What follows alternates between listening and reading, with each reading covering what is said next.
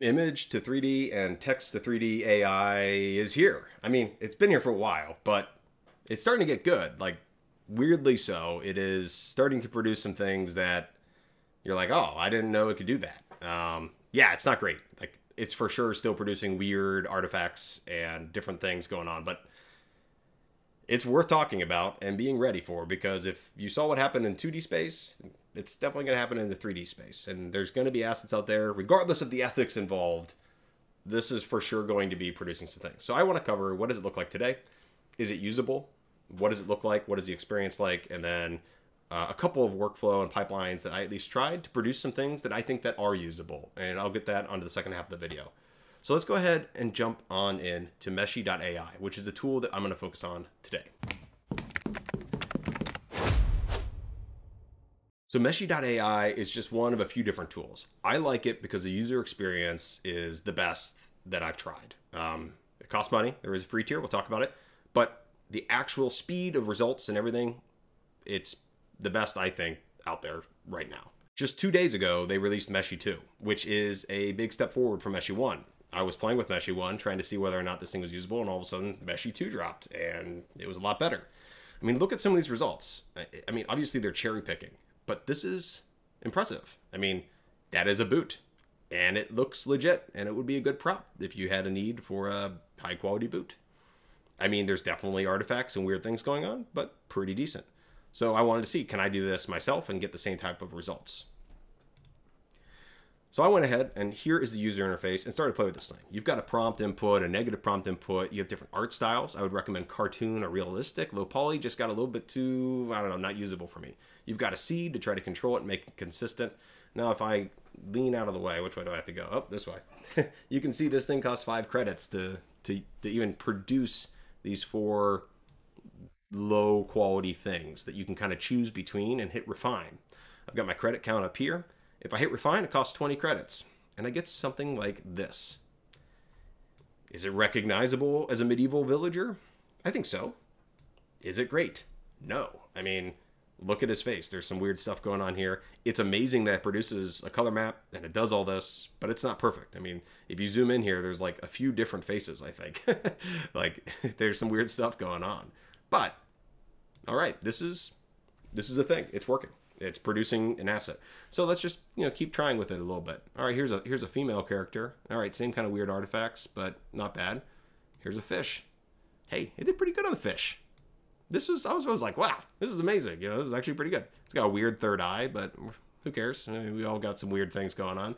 So you keep going. All right, you got a mine cart. I don't know, some different type of fantasy assets you might want to use in a, I don't know, Clash of Clans type of game, I guess. Tried an ogre. I thought this was decent. I mean, the face is goofy, like all of them are still, but definitely recognizable as an ogre. A funny rat with, 3 tails. Here's, a rat with maybe a wood peg tail. I don't know, but it's producing some funny things.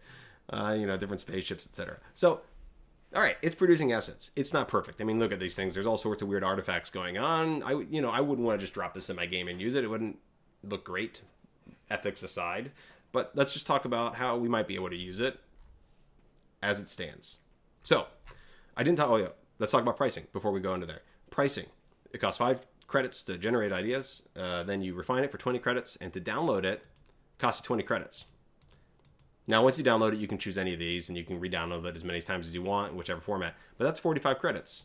So what does the pricing look like? There's a free tier. You get 200 credits per month. That's basically, I guess, 4 models you can download a month just to try it. Otherwise, it's $16 a month. Or $20 a month, unless you do yearly. And for you, that might either be a steal or like, no way, never using this. But anyways, let's keep going on. Point of this video is talk about the state of this thing and how you might still use it regardless of the price, and probably what's going to be out there a year from now. So with our example, coming back to our villager, I wanted to see how could I use this. And the thing that I thought about is, obviously, if you look at it from certain angles or you zoom out, it's more recognizable as a decent asset. As you zoom in, it looks a little bit ugly. So what art styles work well for this? Well, there's pixel art, or there's kind of the blurred out, maybe like old school RTS type look. And I've played with this in the past using Blender and rendering them out the sprite sheets. So that's what we're going to do. So if you take a model like this and you export it, and then you bring it over to Mixamo, which is a fantastic free tool, which I highly, highly recommend. Reload it, so now she's walking again. It has all these free animations. You can upload your character. It gives you a little screen where you can like rig it and drop the little things on the wrists and the knees, and you hit OK. And then all of a sudden you can just choose out of like thousands of animations what you want, and then you can download it. So in this case, we've got a walking animation. Now I already did this on the male dude, and I brought it into Blender. So let's see what that looks like. So here's our guy in Blender, okay? He's got, you know, his weird stuff going on. He's got his color map. It's okay. It's not great. I did want to, you know, since I am in Blender, let's at least throw a couple of different shaders on it. This is a Toon Smooth shader that you can get on Blender Market. I wanted it because of the style I'm going to go after, and I wanted to increase the saturation a little bit, which you don't need the shader for, but you get the idea. Here we are. I want to try making some pixel art with this. So if you come in here and hit F12, I've got it set to only 64 pixels. You get something that kind of looks like pixel art, and you obviously can't see all those little nuanced issues once it gets rendered to pixel art. But let's talk about the different resolutions, and I did a mock-up here. So these are your different resolutions of that walk cycle. This is at like 512 by 512 and on down. And to be honest, a lot of these you can't really tell of those issues, at least because of the angle we're at. But if you were at this size or smaller even, you're probably not going to be able to notice all those little imperfections in your game. So if you've got a need or a style that can work with this, this could be a good path.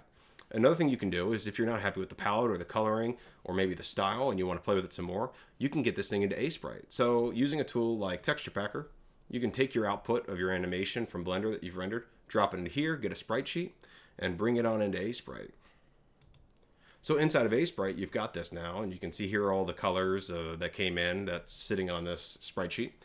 Right away, you can come in here and be like, hey, you know what? I'm going to create a new palette from my sprite.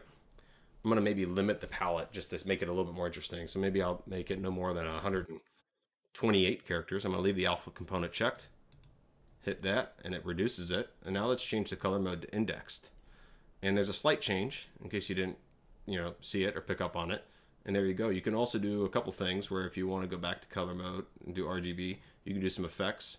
So maybe I want to do I want to blur this a little bit so there's less detail, right? And then let's go back to our index mode and let's change it to a different palette now that it's an index. And so you can do different things like, I don't know, what is this fantasy? All right, this looks terrible. Don't worry, hit remap. And there you go. Now you have a different, reduced color palette art style. Let's try a different one. Coming over here.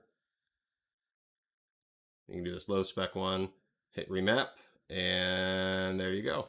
And you can do different things and you can sharpen it, but once it's in here, you can be like, yeah, you know what? Let's add a effect for outlining it, right? And there you go. You can go ahead and outline this thing, and now you've got an outlined sprite. So is this great? Is it ready to use? Maybe. Probably not for your, if you're just wanting to drop this into your game. There are some amazing examples where people have gotten some pretty good models that come out of this thing.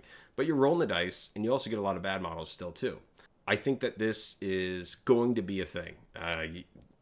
Whether or not the ethics of it, it will be a thing. Think about where 2D was and where it is now. It is on a trajectory where this will be a thing. Right now as it sits, I think the workflow for converting it to 2D sprites is a valid one. And for just dropping in 3D is so-so. Probably not worth it quite yet. So with that said, if you enjoy this type of content, feel free to subscribe, leave me a thumbs up. It's free for you to do, it makes a big difference for me. And if you enjoyed this, talk about it in the comments. Talk about, what ideas you might have besides the workflow I described on how you could leverage something like this. And with that said, good luck everybody in your game dev journey.